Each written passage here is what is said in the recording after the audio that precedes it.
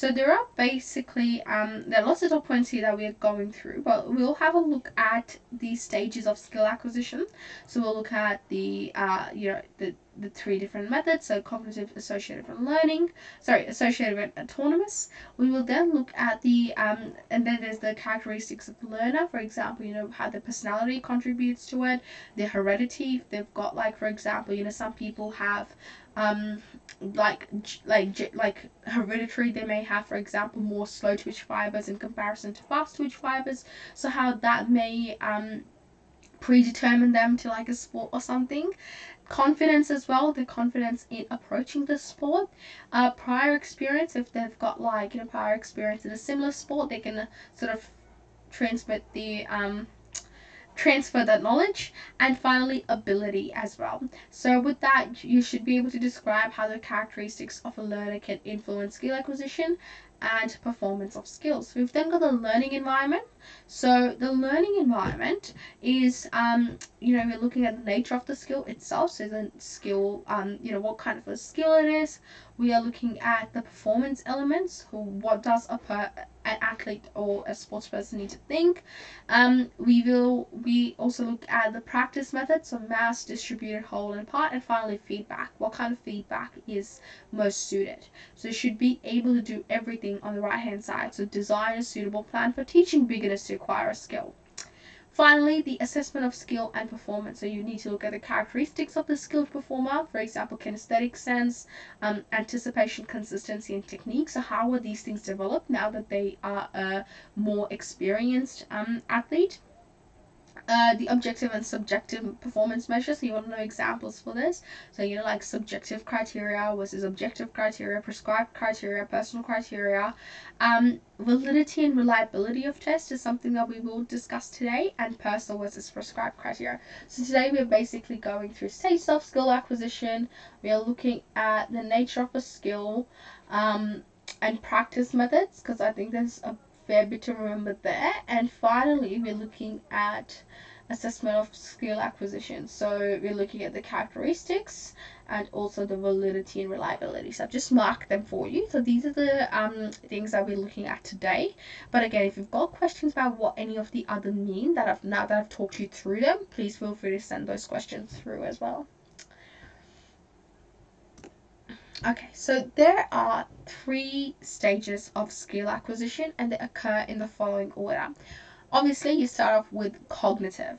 Now, a cognitive learner is someone who is generally learning in a learning phase, but they need a coach or a demonstrator to like walk them through what is happening. The movements are of course slow and broken down into pieces so that they can pick up and sort of see what is happening. Many errors are of course made because it's their sort of first sort of stage of learning a skill. They need lots of feedback to correct their technique, but at the same time, that feedback should be both positive and negative. There is lots of thinking required to execute because the mechanical actions, for example, may still be very new to them, so they need to sort of think through everything a fair bit before they can go ahead. Only the very beginning of practicing the skill do you have this. Are you in this stage, like at the very beginning, maybe the first couple of lessons, the first couple of weeks, where you're sort of in the stage where you're still learning this the skill? Finally, you need encouragement by coaches, in order to progress to the next level and to still feel motivated to progress to the next level.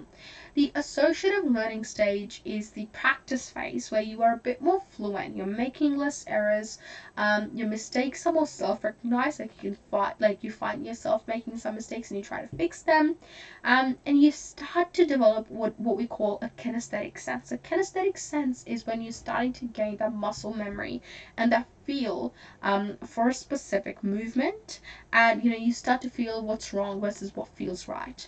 For example, if you're a bowler, in your bowling, you start to feel that, for example, your hand may be moving not in the way that you want it to when you sort of let go of the ball, or when when you're doing a rotate, when you're sort of bringing your arm around to sort of deliver, you may find that your hand's moving in a certain way, or your wrist may not be twisting the way you want it to I don't know, like do like a full toss or something. So you sort of start to feel what's wrong versus what's right.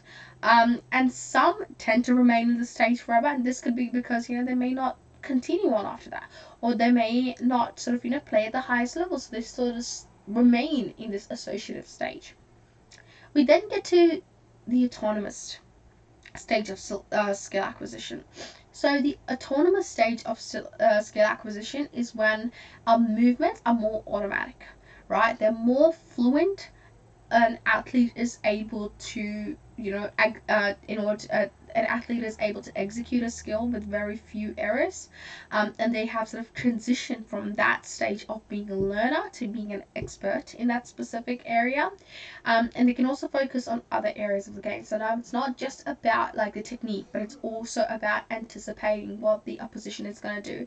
It's also about calculating the tactics of the game. It is also easier to adapt to different environments. So once, for example, if you've got for example, a bowler in cricket, and they are a skilled, they are sort of world class. They're at that, obviously at the autonomous stage of skill acquisition. They know what they're doing. They will be able to sort of bowl, and maybe change their bowling technique depending on the type of pitch that they're playing on. Or if you've got a batter who is very experienced, they will be able to adapt to the conditions. For example, if the pitch is behaving in a certain way, they may not, they may just play defense, or they may play attack depending on what's happening.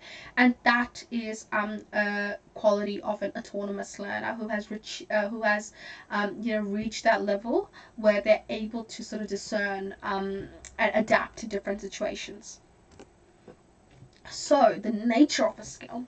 The nature of a skill basically refers to the elements of a skill. The elements of a skill. So, there are 4 classifications for it. Firstly, is it discrete, serial, or continuous? So if a skill is discrete, that means it has a clear beginning and a clear end. And that, for example, shooting a ball in basketball, you start, you hold it, you may be dribbling it, you hold it, you shoot it. That's a clear beginning and a clear end. Serial combines a number of discrete. So that could be a layup in basketball. So we're doing like each thing individually, but it's a number of, the discrete movements. Finally, continuous is a rapid skill.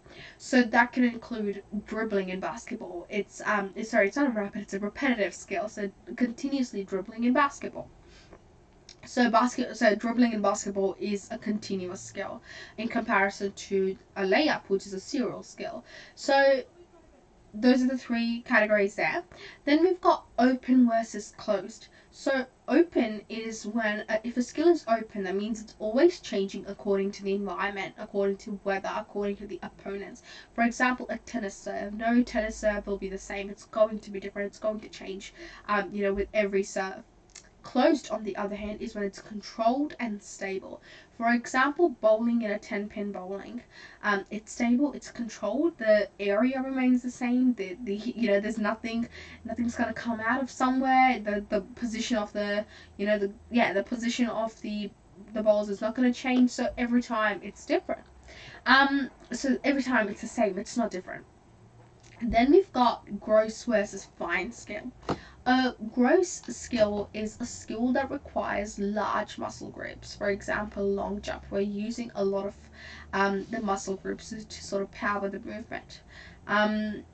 In comparison to a fine skill, which is skills that are using isolated muscle groups. So think of your fine motor skills. Those are generally the ones that are fine skills, and they can be easier to learn as well. For example, shooting. Obviously, to get to a point where you can do it really well is a different thing, but it's something that still that you'd probably be able to do faster than like learning a layup in basketball. So with something like this, it's requiring isolated muscle groups. Same thing, well, kind of the same thing with like archery, shooting, and then finally we've got self-paced versus externally paced.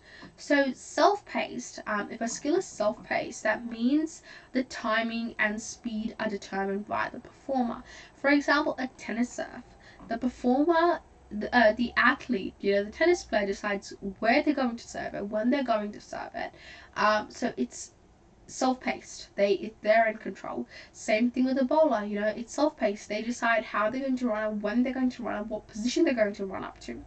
However, if skill is externally paced, it means the time and the speed are determined by an external force, and that could just be the player who's returning a returning serve in basketball, not basketball, in tennis, where the way in which they return and the position and the timing is all dependent on the initial serve.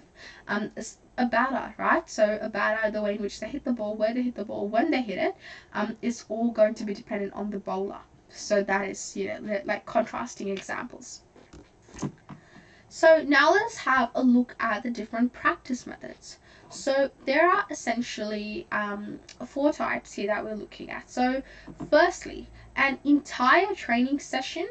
So we're breaking down into the training session of the skill. So a training session can be massed, which means the lesson can be lengthy with very little breaks, and that is beneficial for skills that are used frequently. So you're continuously repeating the same thing with no breaks. Or it can be distributed, which means that there are shorter periods of practice with breaks, and that can be important for and that can be beneficial for learning complex skills that have a lot of movements involved, and especially if you've got cognitive learners. Like if you just have a person who hasn't, who's not very good at dribbling, never done it before, not very good at it at all, and you tell them to stand there and dribble for 30 minutes straight, they are more than likely not going to be able to do it. And after the time, your concentration as a cognitive learner, your concentration tends to fall to 2. It is not easy to, like, for example, dribble 3 balls, right? So it will falter. And so as a result, generally massed practice is beneficial for learning a skill that is used frequently, that is repeated frequently, and you would probably do this with an associative learner, in comparison to distributed, which is generally more beneficial for a skill that is complex and for a learner who is in a cognitive stage of skill acquisition. And then the skill can be part or whole. So if a skill is part, that means that the serial skills are broken into parts, discrete. So you've got a serial skill, as you can see here, which combines a number of discrete movements. It's broken down into parts and into individual discrete movements, and those are practiced in isolation. So for example, if you're learning a layup, you're firstly practicing shooting and then practicing dribbling, and then bringing the two together and doing it together. So something like that would again work very nicely for a cognitive learner who's still trying to sort of put everything together.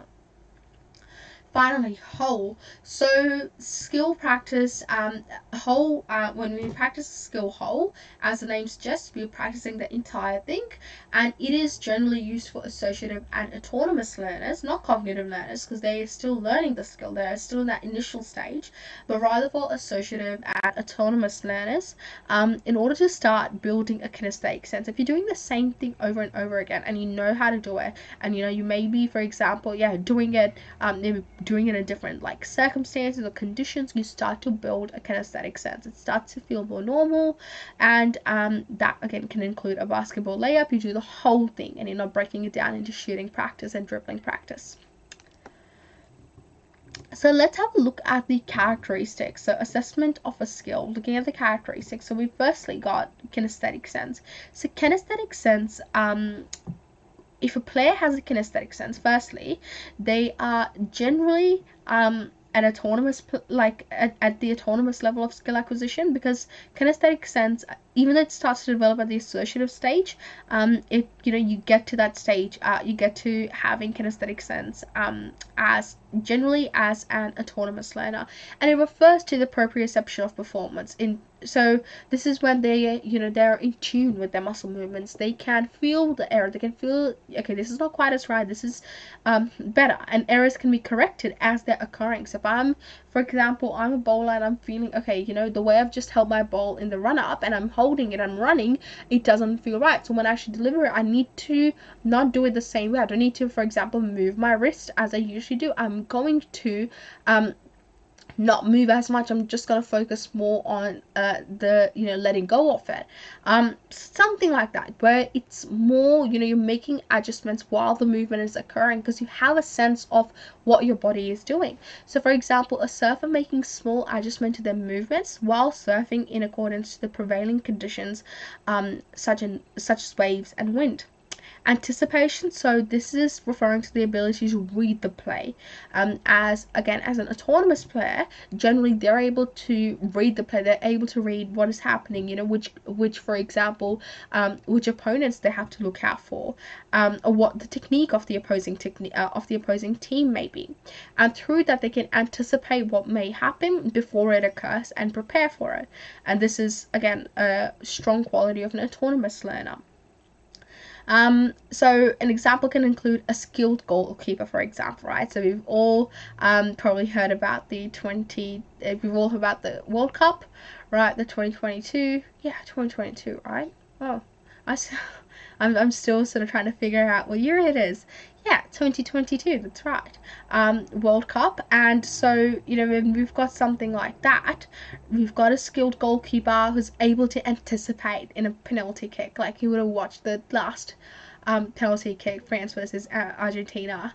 And just that, and you can see it in their faces, where, you've got the goalies who are able to who are like so focused on the guy or the person who's kicking, and as a result they're able to see by the foot placement, by the initial movement, how they will, and eye contact too, how where they'll kick. So this of course allows them more time to prepare, and also think about how far to jump and dive. Next we have assessments of skills, so characteristics. So this is when we are looking firstly at the technique. So skilled athletes have good technique, right? Otherwise they won't be skilled athletes when they're executing a skill, which of course will save them energy and allow them to focus on other aspects of the sport. So for instance, we've got an elite gymnast with correct technique is better able to focus under pressure and execute routines seamlessly. So they're able to deal with the pressure because they know that they have the right technique, they have the kinesthetic sense for it, so they'll be fine. Similarly, we've got consistency. So this is the repetition of good performance and execution. So skilled performer is consistently succeeding because they're able to replicate that performance and technique every time. So an example could be a skilled diver being able to execute a backflip sequence correctly every time that they have a go at it. So let's now have a look at the last top point for the stages of learning, which is validity and reliability of tests. So we are testing athletes, they're doing different tests, but when we do this, we need to consider the validity and reliability of tests because they're important in assessing performance, as they're used to check performance and track any improvements. So we need to have tests that are valid, which means a valid test will measure or test what it is supposed to measure. So for example, if you want to test a player's speed, you won't have them run a 10-kilometer run because that is testing endurance, that is not testing their speed. But instead you might time them doing a 100-meter sprint, which is more about speed and how fast they can really go. Similarly, reliability refers to the consistency of a test. So this is where we're controlling variables, so everything stays the same, and each time you should be able to produce the same sort of test result. Each time produce the same test result. So for example, if you're doing a sit and reach test and you're doing it on the same box every time, a similar result should be achieved. And if it is, then we know that the test is reliable. And I've got a schematic there for us to sort of visualize what is happening. If you this first bit over here, you can see that this is unreliable. That is unreliable and invalid. It's unreliable because it's not testing what it's supposed to test. But let me see if I can change the color.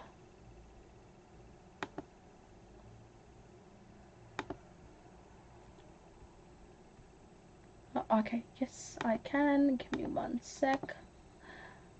Okay, so that you can actually see. So this is where we've got, for example, if you can see that green dot, that if the dots were there, then you could see that that would be reliable. That would be valid because it's supposed to sort of like get to the center.